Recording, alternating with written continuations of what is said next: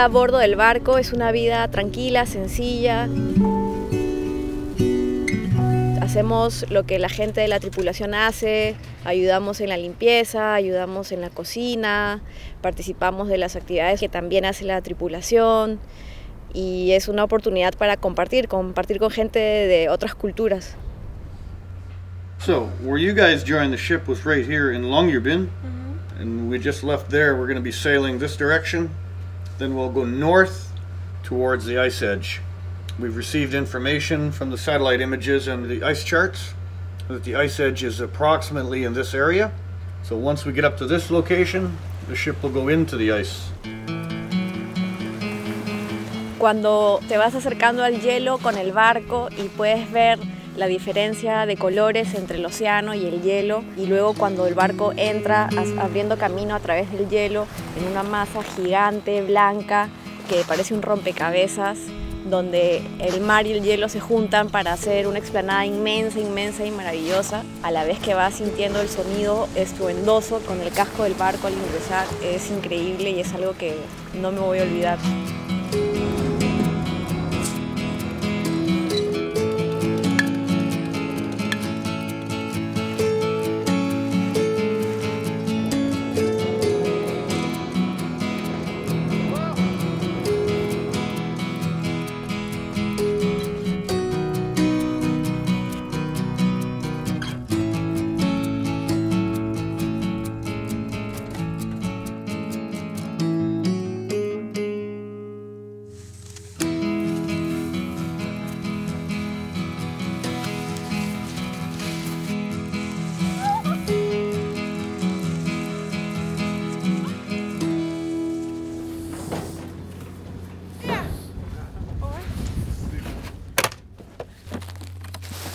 Okay, you've seen one of these before, hanging outside a barber shop maybe.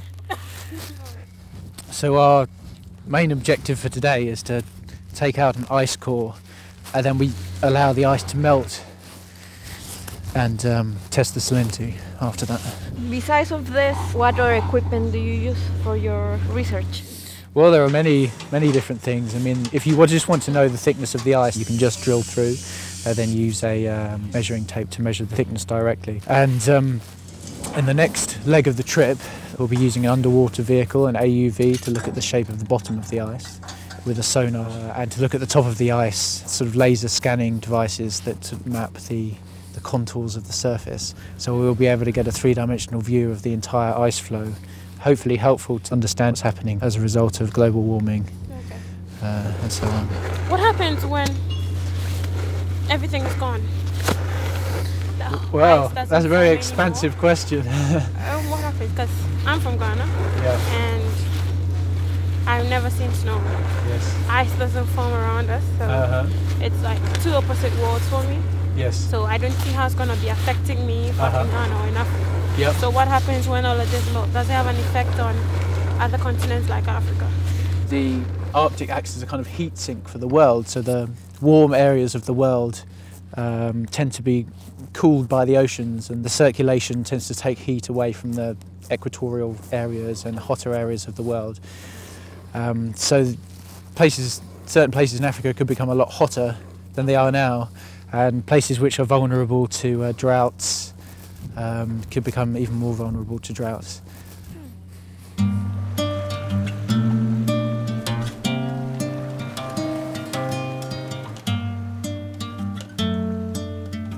Creo que debemos proteger este lugar. Lamentablemente sí podemos notar los cambios que se están dando. Se ha perdido más del 75% de la capa flotante de hielo en los últimos 30 años y tal vez sintamos que somos personas de lugares muy lejanos, pero en realidad sí nos afecta a todos.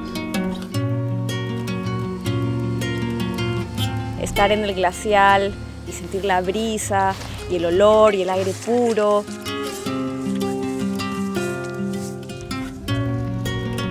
Y es un paisaje que se complementa de una manera perfecta, como solo la naturaleza lo sabe hacer. So, what is the difference between sea ice and a glacier? Well, glaciers could be thought of, I suppose, as frozen rivers. Okay. And so they're fresh water, and the ice in them results from precipitation, from snow falling and becoming compressed under the weight of further snow, and they flow slowly into the ocean and break off icebergs, so that causes the sea level to rise. Whereas sea ice, which is frozen seawater, can result in indirect sea level rise because more open water is exposed as the sea ice melts. The open water is darker and it can cause the ocean to absorb more radiation and the heating of the Arctic, which in turn causes the retreat of glaciers and the melting of ice sheets, for example, the ice sheet on Greenland. That can have very significant consequences all over the world. Low-lying areas of the planet, such as Bangladesh and any low-lying coastal areas, could potentially be inundated by seawater, which would affect potentially millions of people. Even though I'm far away from home, just the feeling of bringing all of us together, people who are concerned about the environment, fighting for one cause, it's kind of brought the feeling of home back to me. El deshielo del Ártico es una realidad, pero no es una invitación a seguir explotando los recursos naturales que ahí existen. Es más bien una oportunidad para que la comunidad global tome acción. Es lindo saber que estás en este lugar con gente tan diversa y de tantos lugares. Aquí todos juntos en realidad pensamos en lo mismo, que esto es una oportunidad para que muchas personas se unan y apoyemos esta campaña de salvar el Ártico.